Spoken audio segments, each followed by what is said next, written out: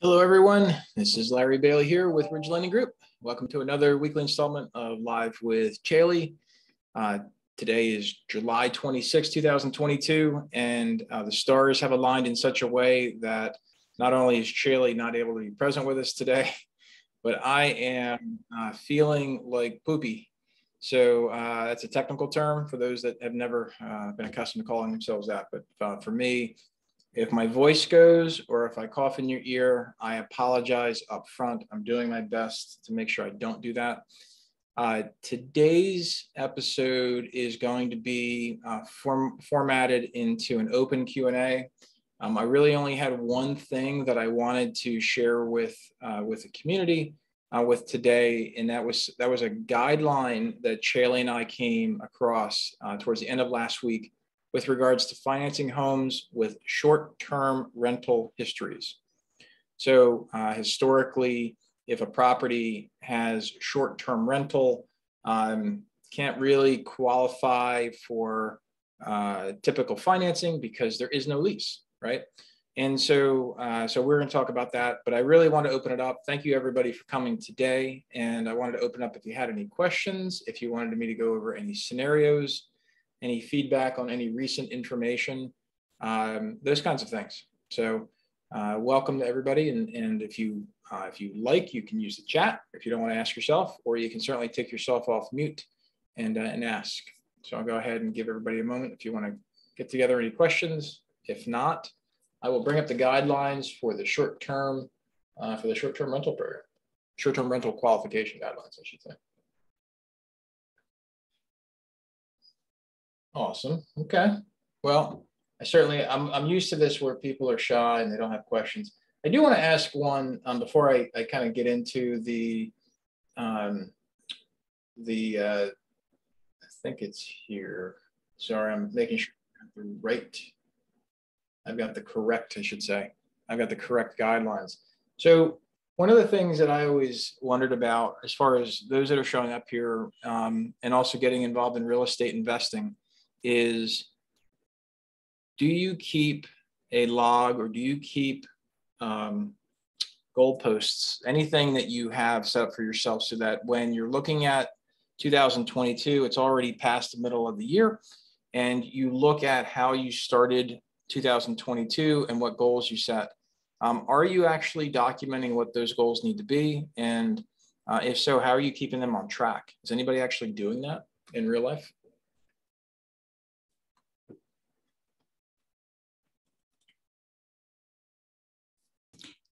I'll say, Larry, that in other areas I do, but where my husband and I are trying to get started in this area and we keep hitting roadblocks, this has been the one that we haven't. Yeah, it's tough, right? So it's kind of like one of those things where it's really easy. Like my whole existence and professional existence rather has been in banking, right? And I started as a teller in '87, went into mortgage banking in '93, and I've kind of landed here since. And so to understand what has to happen in mortgage universe, very, very sensical. I could understand it. I could spit it out, sleep it probably. But when it comes to like real estate investing, as I've shared with the team before, I'm not about buying and holding. Like, it just doesn't jive with my core. I'm all about buying something.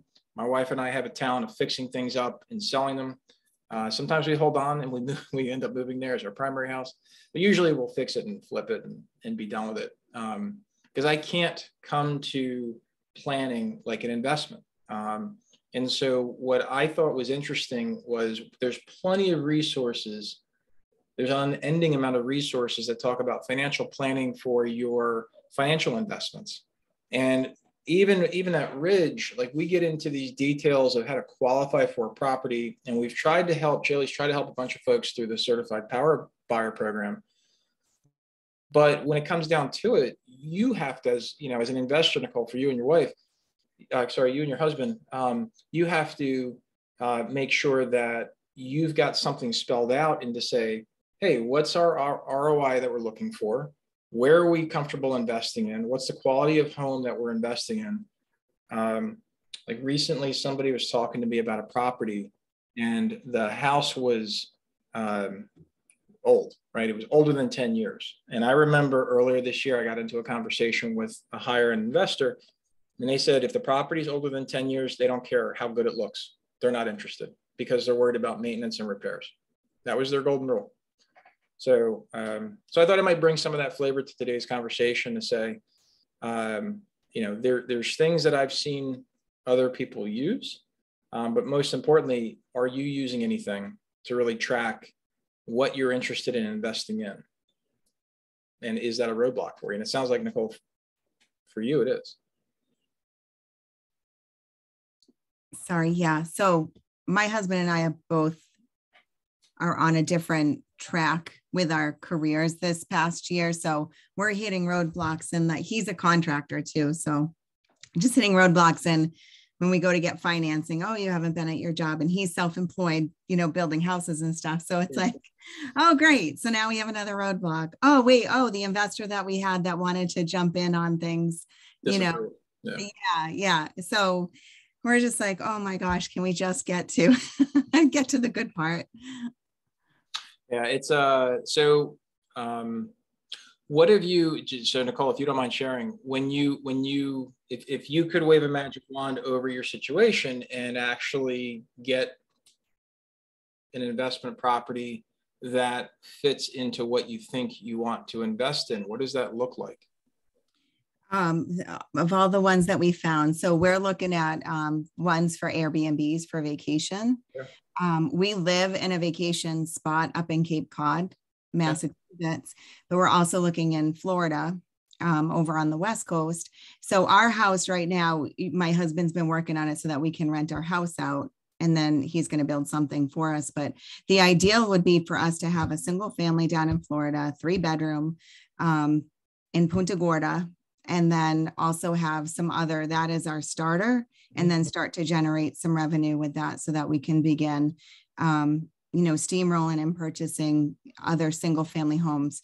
My family does this. My brother does a mix of residential and commercial real estate. My dad and other family members do commercial real estate. So we see that how nice it is to blend it, but we want to stick with residential. And then, and we'd love to try a multifamily and see if that's something we'd be interested in. But where my husband also, we initially started at like fix and flips, because where he can do all the work, we can do all the work. Right. That's kind of that's how I fell into it. Right. It just makes sense. But, right now in our area where the market is, it's just not ideal for us to just scoop something up. I mean, the prices in our area are a little crazy right now. So, not any worse in California.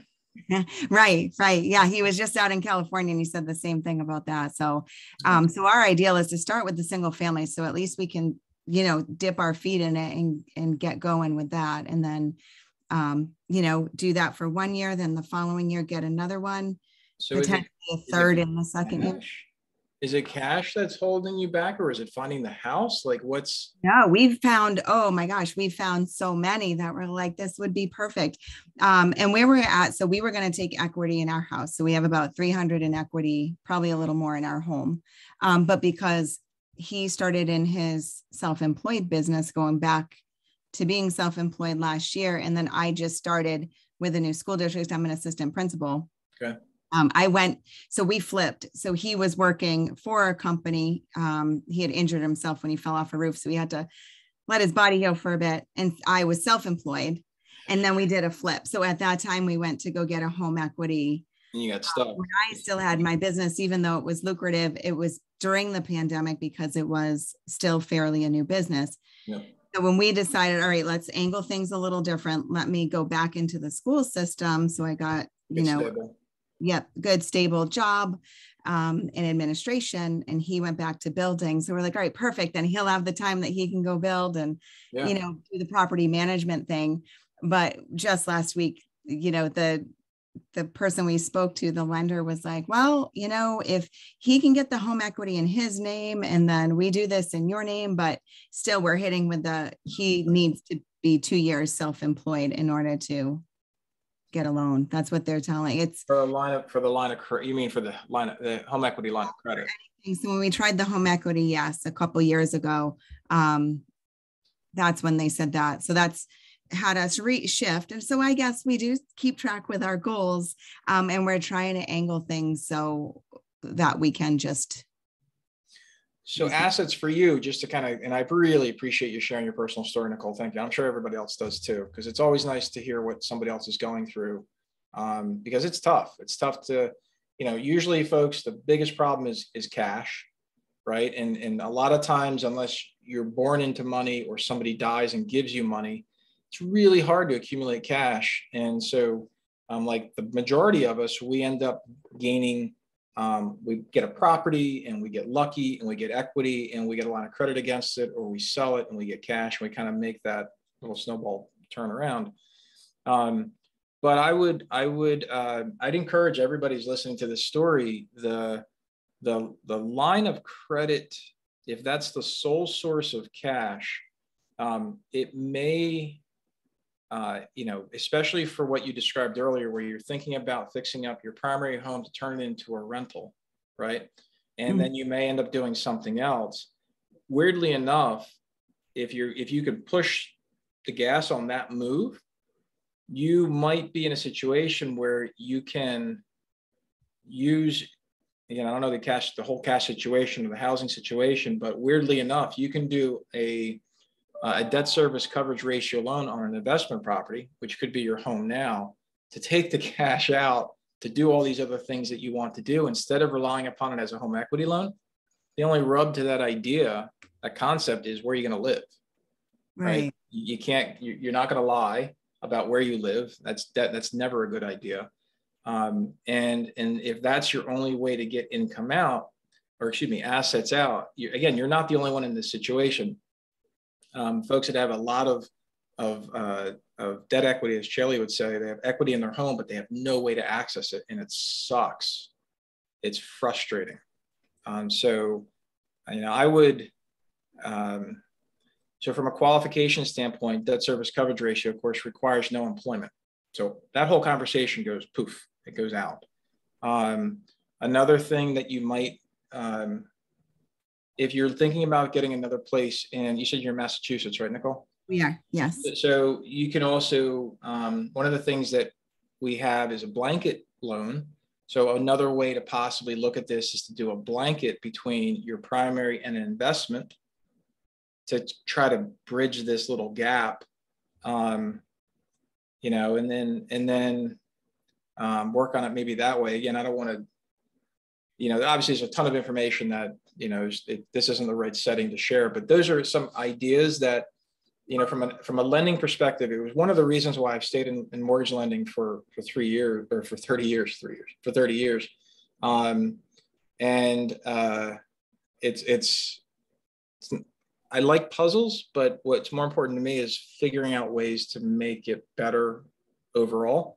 If you want to kind of talk through your scenario offline, Nichole, and figure stuff out, having 2 years self-employment is not the real whole sentence. It's 2 years, in some cases, 2 years tax returns filed, which is longer than 2 years self-employment. Right. So, but then I'd be interested in, looking at your situation. Is there a way for us to use your income to qualify? I don't know. That it's those kinds of things that are bouncing inside my head of, let's peel apart the onion and see how deep we can get. Eddie, who's not too far from you, he's in New York. And I only know that because Eddie constantly wants us to lend him money, but we can't because he's in New York.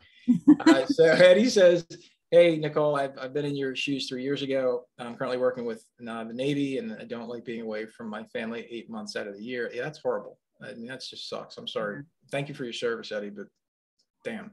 But I stick with it because I wanted to take a HELOC for my primary residence. So Eddie's plan was to sacrifice stability, which you've done, Nichole, and there's a lot of people who've been self-employed and they go take a W-2 job to get the financing. That's the other side of the coin. Thanks, Eddie, for that inspiration, because, if your husband's been in contracting for all this time, I don't know if there's a place that could pick him up and he just goes and works and pulls a W-2 till you get the financing, and then he goes back to doing whatever he's doing, right? You're on mute, Nichole, sorry. He did that before, but the other problem was knowing how much more he could make on his own. Well, It's true. And then being able to work on our house while, paying the cash for the things on our house while we're getting this ready to. I know. So planning, right? It's tough. It's making decisions that you're not quite sure are perfect. But from a lending perspective, again, for those that haven't, followed along since April or March, whenever Shaylee and I started these shows, I grew up in lending on the East Coast. Shaylee grew up in lending on the West Coast, but we kind of have the same methodologies where we understand guidelines. We listen closely to scenarios and situations and figure out how to leverage guidelines to your advantage. So, it doesn't mean it always works. It doesn't mean it's always pretty and nice and smooth. Sometimes things get hairy, but there's usually a way to figure it out if you've got equity and if you've got credit and if you've got income. And the income part's debatable because, again, if it's not a primary house, you might be able to pull debt service coverage on it if you've got rental income on it. So great. Thank you. You're welcome. Thanks for sharing, Nichole. And like I said, if nothing else down the road, if you want to reach out, we can bounce around some things. And I would love to. Well, you can, the office number, if you don't have it, it's 855-74-RIDGE. My email is lbailey, spelled B as in Bravo, AILEY, @ridgelendinggroup.com. And like I said, Shaylee's out for the week, having some fun in the sun somewhere, I hope. And, anything we can try to do to help figure it out, more than welcome. Great. Thank you. Of course. I did want to bring up the short-term rental guideline. I kind of touched on it. This is in our V series I talked a couple of weeks ago about. And I think I just posted today, the 12th. Hang on a second. Yeah. It was a 12th replay. I mean, literally just a few hours ago, I think we finally got that posted. So part of that V series, which I didn't see, and Shaylee didn't see, we were going through it again end of last week, is you can use short-term rental income as long as you have a 12-month look-back period determining the average monthly rents from annual or monthly statements from places like Airbnb or similar services. And I want to talk about this. I got really excited about this because if you're buying a business, and Nichole, you mentioned your family's in commercial, so your family understands this, I'm sure 1,000% clear. Doesn't really matter what's going on with the physical brick and mortar. It matters what the business is doing. And so if the business is profitable, you're going to pay more. If it's not so profitable, maybe you pay less. But the idea with residential financing is historically we're limited to what does your tax return say? And you can use leases if you're financing it in the acquisition year on a refinance or you're purchasing it. You can use lease income. But what do you do if you're buying a place that's typically a short-term rental property? You're not going to ask for the tax returns from the seller. Like that's never going to happen. In commercial, you can do financial statements in the due diligence process for commercial lending. That's normal. You can ask for tax returns for the business, blah, blah, blah. But when it comes to short-term financing, there hasn't really been anything. And Shaylee and I stumbled across this and we were both like, wow, that's really cool. So basically, if you're out there shopping for places, Nichole, especially in a resort town, if you find out that if they have Airbnb or short-term rental income, that might significantly help your qualifications. To use you as an example, I mean, this goes out to everybody, obviously, but so like I spend a lot of time in Hawaii. It's where one of my daughters lives, and it's an aspiration of mine to buy a second home in Oahu. It's where I would like to die someday. It's where I want to be. I've got family here in Jersey. I can't quite make that trip for yet permanently. But the fact that I can, it's hard to find a property in Oahu that's not short-term rental somehow. But if I can go in there and use short-term rental history with a 12-month look back to qualify, it makes everything so much easier. So I wanted to just talk about that and make sure everybody's, understood it. And if there's any questions about that, give everybody an opportunity to ask. Does anybody have any short-term rentals in their portfolio? So if you're looking to add one, this was typically one of the biggest problems. You typically, as an investor, if you're well qualified, you might not need to worry about rental income, and that's great. But for the average person out there, you typically need income from the property to help offset the new PITIA payment on the property, to scale out with your investments. So this is one of those things. Pardon me. This is one of those things. Or in your case, Nichole, again, sorry, we're picking on you all day, but in your case, Nichole, if you turned your house into an Airbnb and you started racking in 12 months history, that's something that, again, could be used in qualifying. Naturally, it's going to be reported on your taxes, but if you need to finance that property and you didn't have your taxes filed yet and you didn't have leases, what do you do? This is one of the ways to kind of deal with that situation. So it's a little bit of a niche, but it's possible.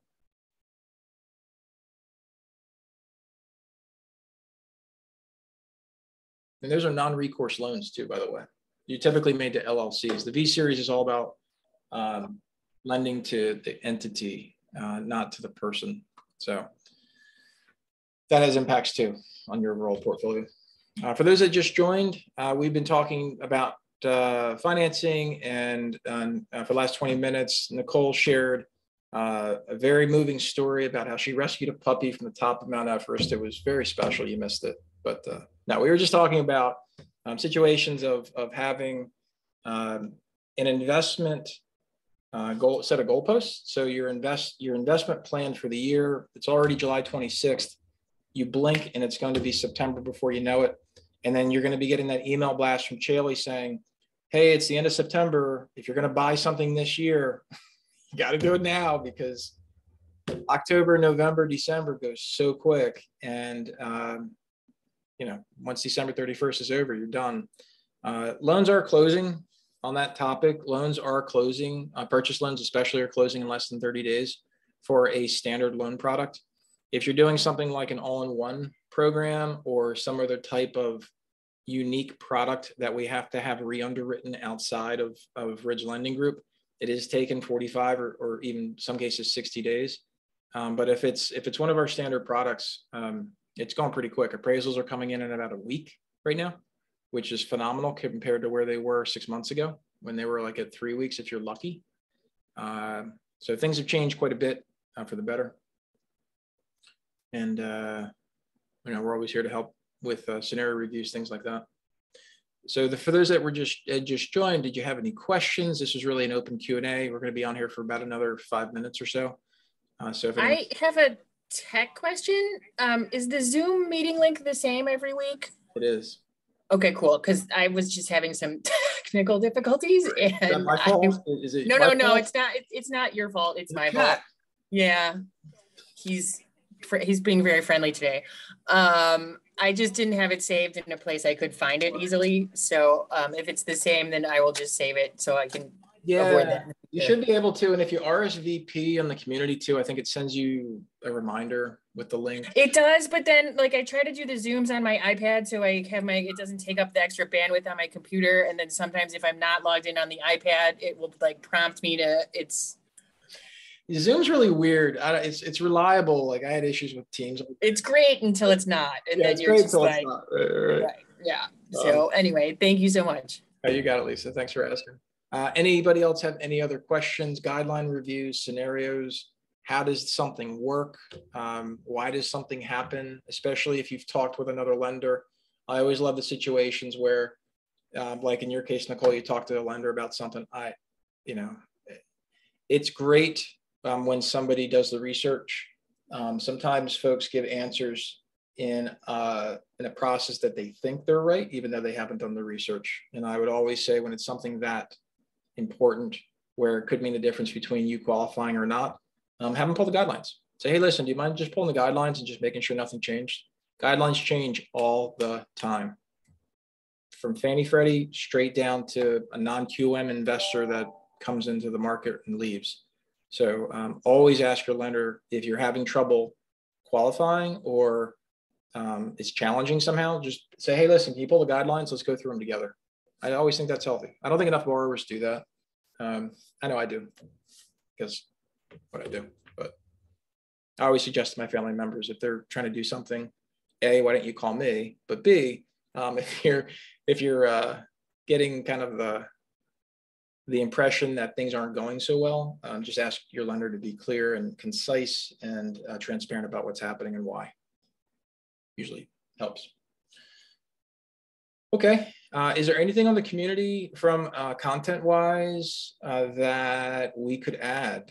I know I'm still working on this book club thing I talked about last week, I guess it was. I got a couple of honorable mentions from Axel, but I didn't put it as a post from last week's replay, so I haven't really asked anybody.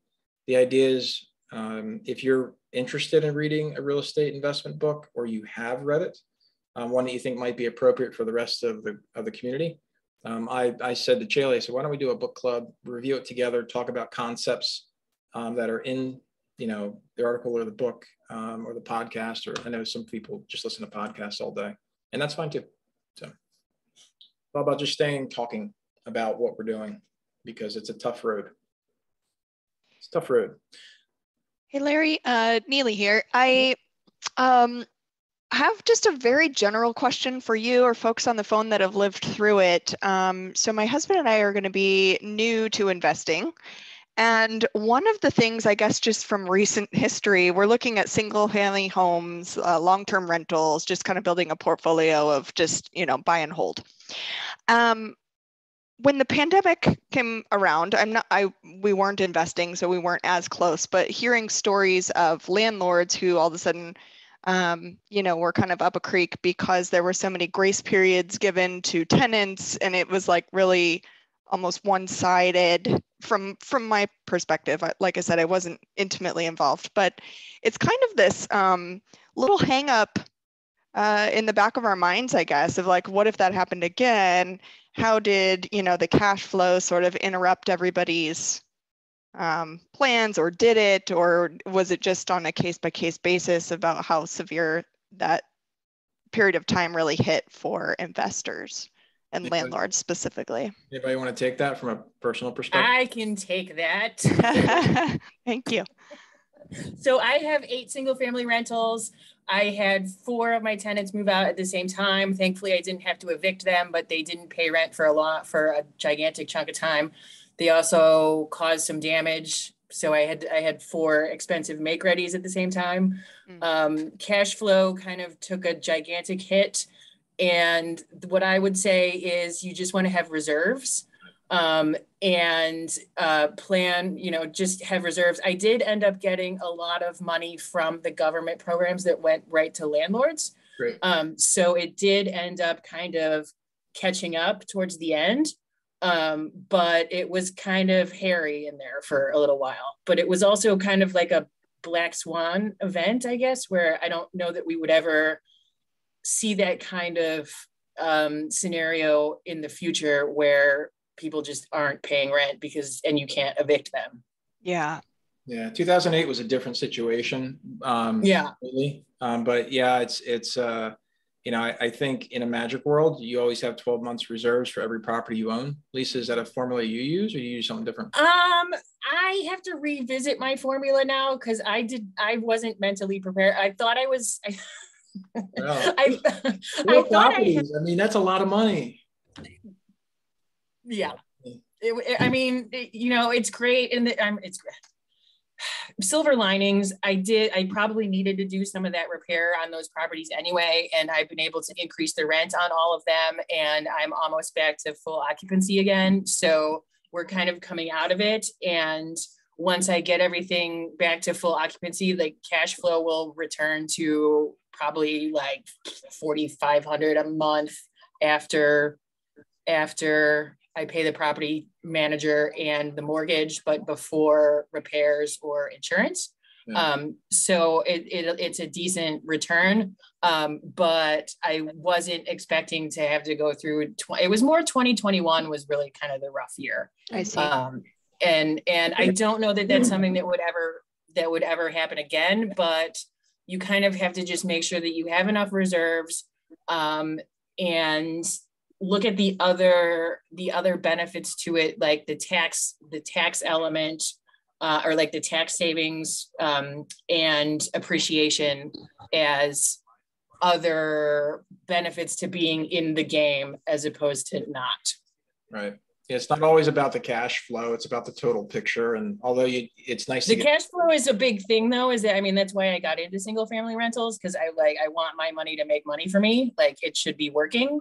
And I don't want it to just be making money on some kind of appreciation play where I have to either sell something in order to recognize that, whether that's real estate or the stock market or whatever it is. If it's just, if I have to sell an asset in order to recognize the gain, then that's not that can be an element to it, but that's not my only parameter. Like I want to have I want money coming to me on a periodic basis. So that's one of the reasons I got into single family rentals in general to begin with. So it's a consideration. It's not the only thing, because there's depreciation and tax savings, and appreciation is part of it, but for me at least, that's not my only, I'm not going to buy something and say I can forego cash flow for 5 years because there's appreciation involved, like other investors are doing. That's a whole different setup. It's a whole different setup. Right. Well, and also like, I want this to be passive. Like I have other jobs. Like I'm in real estate rentals I pay a property manager because I don't have the time or the bandwidth to deal with it on a regular basis. So if I were gonna look at something similar, maybe cash flowing notes where you don't have the tax benefit, but you're getting a cash flow on a regular basis without having to do the active income. Yeah. Anyway, that's my 2 cents. I'm coming out of it now, but it was, I'm not gonna lie, 2021 was rough, and I was kind of like, why am I even playing this game? But makes you wonder. Yeah. Thank you, Lisa, for sharing. You're welcome. Haley, it's all about reserves. I can tell you that. That was the only thing I was going to add was you just have to make sure you're prepared for not getting paid. And what are you going to do? So property manager, right, Lisa? Good attorney in the state that the property is located in. It's also good just to be prepared just in case. But ultimately, it's not a set it and forget it kind of a thing. It's actively making you definitely, you have to manage them. You have to stay on top of them. You have to make sure that your property managers are doing with their jobs and stuff. It is a little less active than some other strategies like wholesaling or if you were the property manager yourself, there is more passive to it, but you can't just set it and forget it. You do have to pay attention. It's a job.